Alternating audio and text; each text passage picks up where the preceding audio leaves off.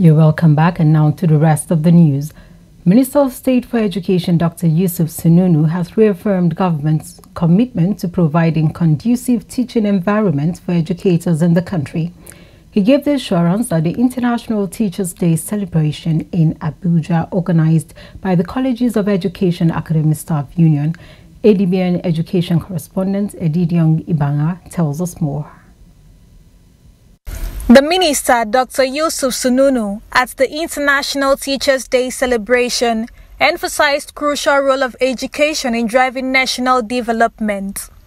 He called on teachers in the country to adopt more functional educational practices, aligning with global standards to enhance impact on students. Like most countries of the world, we must shift to a more functional form of education that includes hands-on knowledge, in particular skill for every student, in addition to literacy and numeracy. This is because both white collar and blue collar jobs are limited, and our graduates must begin to look beyond the job seekers to job creators. Executive Secretary, Nigerian Commission of Colleges of Education, Professor Paulinus Okwele, acknowledged achievements of teachers, stressing urgent need to tackle challenges facing the profession.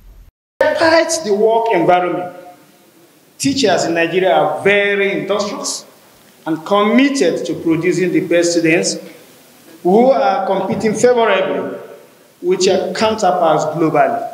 Today, if Nigeria can boast of its nationals who benefited from its educational system and are excelling in their chosen career around the world as doctors, engineers, leaders, and innovators, it is the result of the dedication and commitment of our teachers.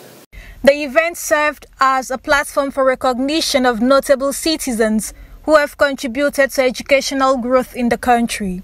Speaking on behalf of awardees, Executive Secretary of Tertiary Education Trust Fund, Architect Sonny Echono, pledged continued efforts to support growth and development of Nigeria's educational system. We want to express our appreciation and to renew the assurances that we will continue to dedicate our efforts to ensure that taxpayers' money that are contributed for the development of education in our country is prudently and judiciously deployed.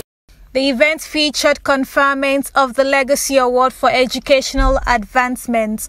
Outstanding students from colleges of education across the 6 geopolitical zones were awarded scholarships, further highlighting the day's celebration of excellence in education. Edidiong Ibanga, ADBN News.